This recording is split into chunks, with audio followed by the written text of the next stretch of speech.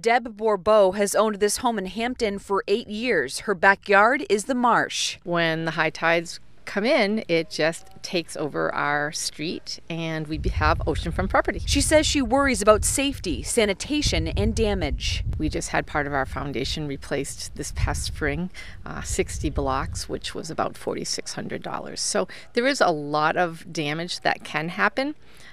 And I'm sure it's only going to get worse, unfortunately. A new study done by the Union of Concerned Scientists, an organization that in part advocates for combating global warming, says that tidal flooding will begin to increase due to rising sea levels. Most importantly now is we're beginning to see the Greenland ice sheet and the West Antarctic ice sheet begin to increase the flux of land-based ice into the ocean. They're flowing much faster. They're dumping way more icebergs into the ocean. Changes researchers say they've never seen before. We've seen slow, steady sea level rise, but we expect the rate of sea level rise to increase significantly, resulting in much more tidal flooding. According to their study, by 2045, 2,000 homes in New Hampshire will be at risk because of tidal flooding.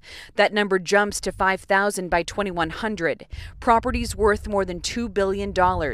Hampton officials say there are things homeowners can do in the meantime. There can be small projects like installing flood vents. There can be bigger projects that involve elevating their structure. But the good thing is there's certainly lots of options out there that they can do to protect their structure from flooding.